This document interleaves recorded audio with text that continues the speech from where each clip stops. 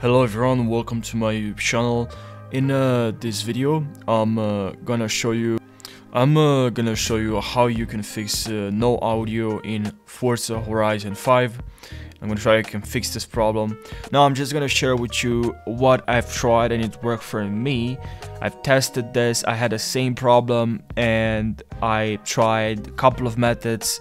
But now there are many different ways to fix this problem, but I'm just gonna share one that worked for me and I hope it's gonna work for you as well. Now if you're new to my YouTube channel, make sure you subscribe for more tutorials, and now let's jump right into the video. So what you have to do is to right click on, if you see here this icon, sound icon, right click, select open sound settings, and then what you have to do, select your headphones and then expand, go to, or this, click on this, and then here if you scroll down you should see spatial audio. I already turned this off because that's what worked for me, and I had this turned on, the setting was set to Windows Sonic for headphones, but make sure you just turn this off. Make sure you turn this off, and also make sure here I also checked here, and if you right click on sound, if you go to open volume mixer, make sure also in the game you have this turned all the way up, okay, all the way up to the maximum.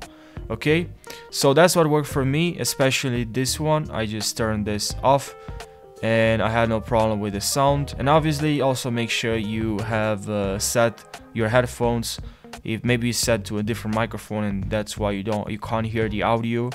Maybe it's set to the wrong output and input is the microphone. Make sure you also set the right microphone here, and output, make sure you have also the right microphone. And now so another tip maybe is gonna help you. Open sound settings,